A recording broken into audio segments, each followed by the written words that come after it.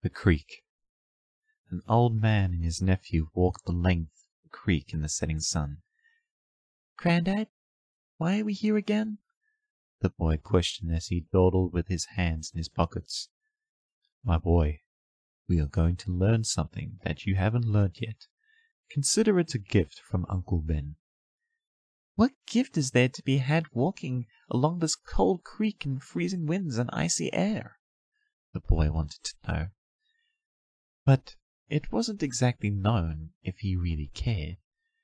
"You have caused trouble in school, and out here I will show you just how cruel it can be if you live your life callously."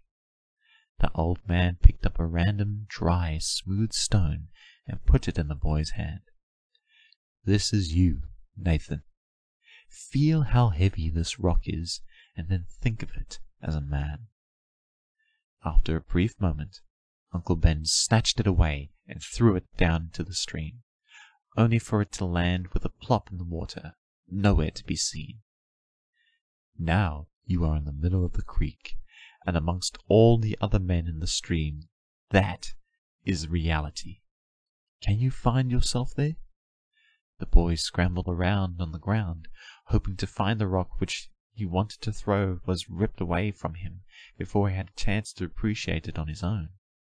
He then found it at the bottom of the creek, where the water was about a foot deep, and the stone had been serrated as if it was chomped by shark's teeth.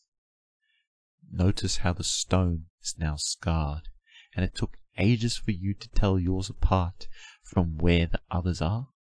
This is how society will see you if you choose to continue on this path.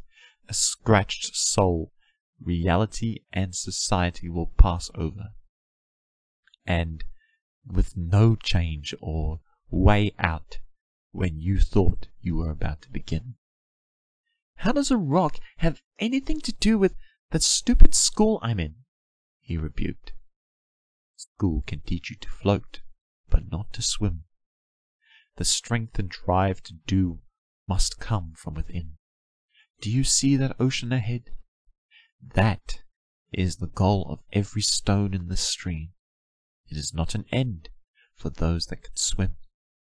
It can take them anywhere that they can dream of." The old man picked up the stone and said, "I hope this has shown you just how certain things can be if you act without clarity. Learn patience, and take a second now rather than pay with your time a year later in thinking you did the right thing. Let's go home and plan how your life won't end up as a stone thrown away, but as one you can hold proudly as you walk as a king."